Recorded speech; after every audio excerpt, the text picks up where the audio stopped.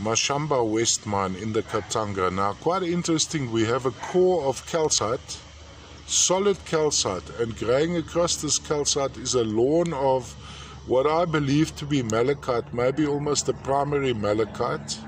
Other associations I have found on some of these pieces a little bit of chrysocolla or shatukite. I don't see any on this particular piece. So if you have it lying on a turntable, going around like this, you'd have this effect. The calcite, the core calcite underneath, and then this lawn of the malachite running across.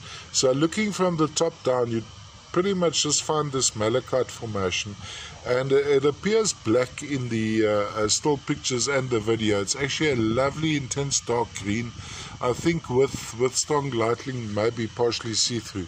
Then when we look at these sections where you have the calcite, the matrix in essence, when you look around the edges, you'll actually see some of the malachite is included in the calcite, so it's grown into the calcite.